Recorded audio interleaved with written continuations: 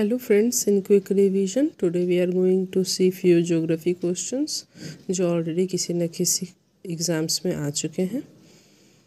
तो the first question is day and night are equal in the world on 21st of March and 23rd of September. Lake Chilka, which is a lagoon lake, is situated between the estuaries of Mahanadi and Godavari. The highest mountain pass of the Himachal mountain range is Karakoram and its height is 18,291 feet.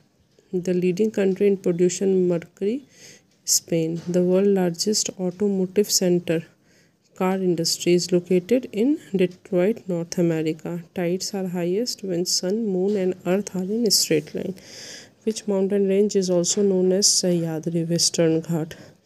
Which is the world's largest landlocked country in terms of area? Kazakhstan.